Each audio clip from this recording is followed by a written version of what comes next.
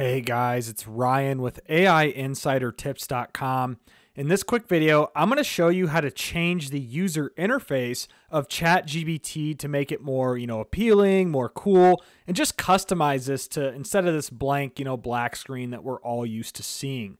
So what you need to do, guys, and this will work on the free version of ChatGPT. You'll notice I am on ChatGPT Plus, but this will work even for the free version of ChatGPT.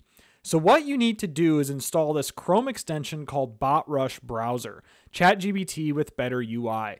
Guys, I will leave a link to this in the description below, and it is free to install. So I'm going to click Add to Chrome, and I'm going to click Add Extension.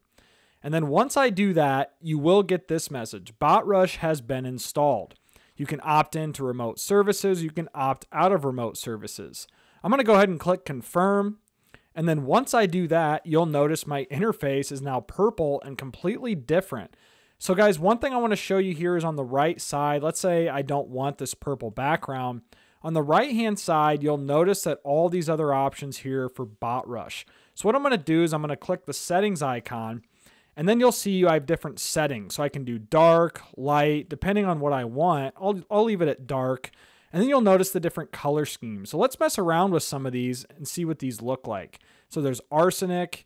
I don't mind that one. That's more of a grayish. I'm going to click the settings icon again. Cornflower blue. Let's see what that looks like. Deep moss green. French plum. Red. Space cadet. Let's do space cadet and see what this does. So look, doesn't look too different in my opinion, but you guys get the point here. We can change this to a bunch of different, colors and designs. I'm going to do deep moss green and then just click save. And you'll see now my interface is green. I skipped over this, guys. You can change the font if you want to. So Roboto, Open Sans, whatever you guys prefer here. You'll notice there are various fonts to choose from. I'm just going to click Roboto and click save. And then if I click the settings icon again, there's just some options here for different utilities. Not a big deal, but long story short, guys, that's it. That is how you quickly change the user interface of ChatGPT using this Botrush Chrome extension.